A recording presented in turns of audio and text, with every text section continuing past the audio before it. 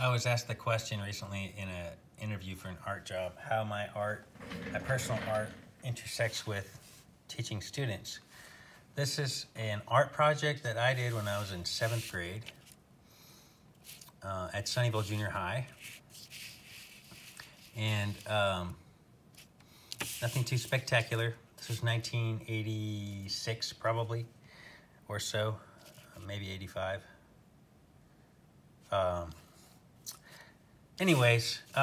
Hands. We were to draw our hands in various positions, and this is a very simple hand drawing, series of hand drawings, not a lot of 3D aspects.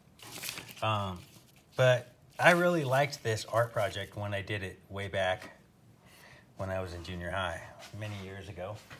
And so now I have my high school students doing a similar project, and I love seeing how differently the projects come out.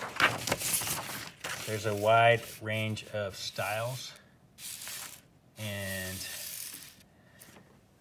it's very interesting to me to watch. I like how in the art classroom, different students come out with completely different ideas. And of course, there's different levels of skill and stuff like that. Trying to put these up here without showing the name. But you can see just each person has a completely different style, a completely different way of approaching how thick the line work is. And of course, everybody decides how they want to position their hands. Some people want to outline their hands, and then others prefer to draw by observation.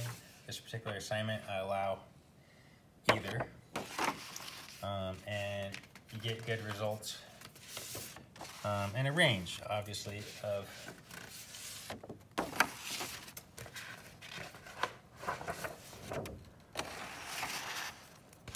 levels, but students that don't think they're good at drawing can do this particular assignment and find a level of success. And I'm impressed by the fact that one's semi-inappropriate. I'm amused by how well some kids do that didn't think they could do very good on this kind of stuff. And then of course the ones that are naturally gifted always surprise me and impress me.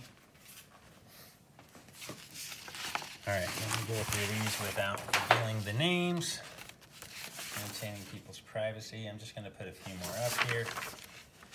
These are all very different. Let's see.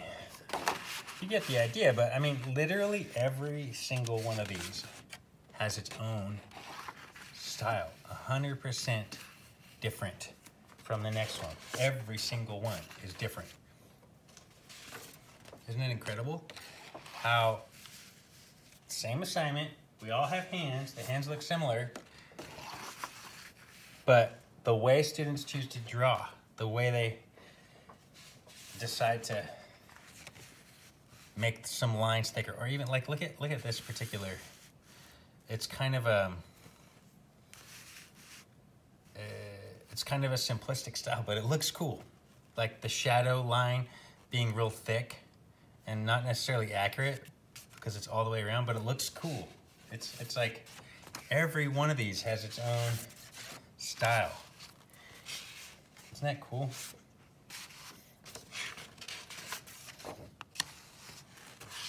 I'm just gonna put all of these on this video because literally every student in every period all throughout the day ends up doing something completely different. And then, you know, a lot of other types of assignments where I'll be guiding them, it'll still be unique and everybody will have their own style.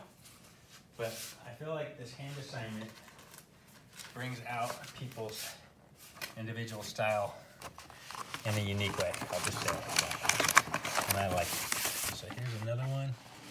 And for me, this assignment all goes back to 7th grade. Mr. Bruce, Sunnyvale Middle School. Awesome teacher. He was from, he had a Scottish name, Bruce, and my grandma Betty was a Betty Bruce. And so they were very excited that they had common ancestry, and they kind of talked about their Scottish ancestors and Robert the Bruce, etc. But he was a really nice man, and I was just thinking, man, I'd like to go find out where he is and see how he's doing. And he probably would be amused to know that I am an art teacher now.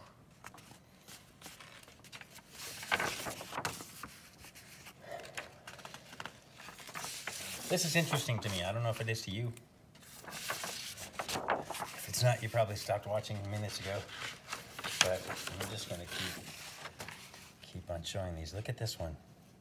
It's another one where it's like there's a distinct style in the shadow, and there's a line that makes it look less real, but it looks cool. It looks like a graphic, more like a graphic design than... Probably don't have the camera zoomed out perfectly, but part of the reason is that way, or one of the benefits of that is you can't see all the names of these students, so they can remain anonymous, and I can still show off what they did. Okay, let's see. I'm not going to stop. I got two more rounds.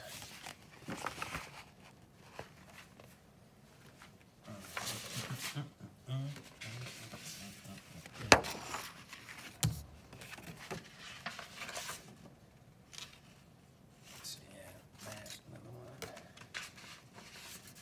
I like this one. Here's somebody that did it from observation. I think this person used some reference models for the hands, maybe, but they did more. Oh, here's a really interesting one. Cover the name because I want to lift it up a little higher. But look at the style. There's really interesting hatching lines on this, like dark and then lighter, and it's just a cool. Like this particular student impressed me with this, surprised me with the uniqueness of style that came out. Another one similar. Okay, and then here's a different approach. Cover the name on that one.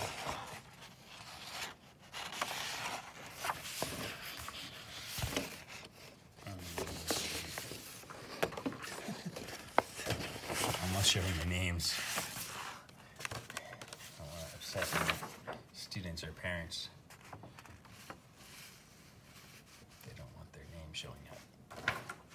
All right, there's a good one. Look at that one.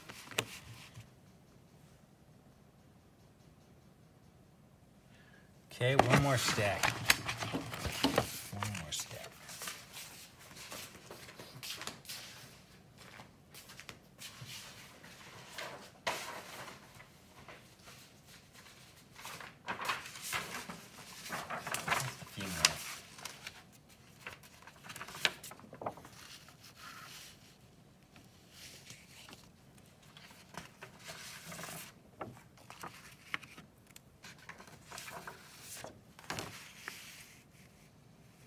Another thick dark shadow.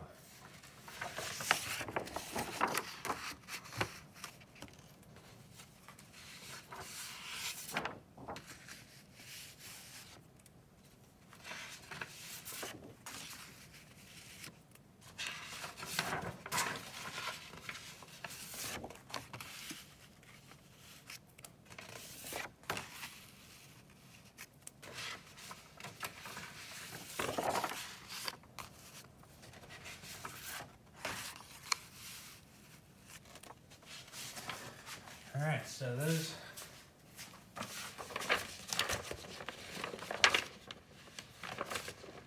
are the hands. Oh, I got more.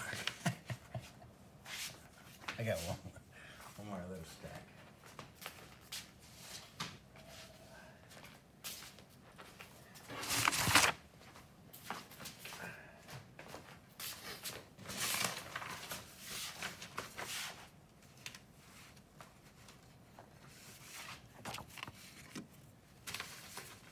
I think some of these I already put up. That one looks familiar. Maybe I already put these up.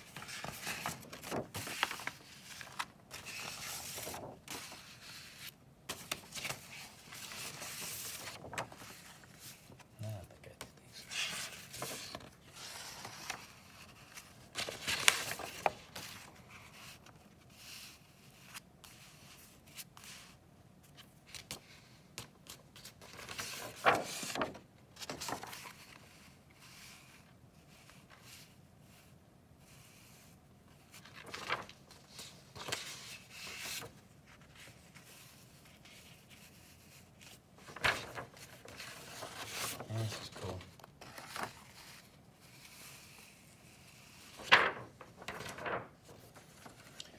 Anyway, there's the hands.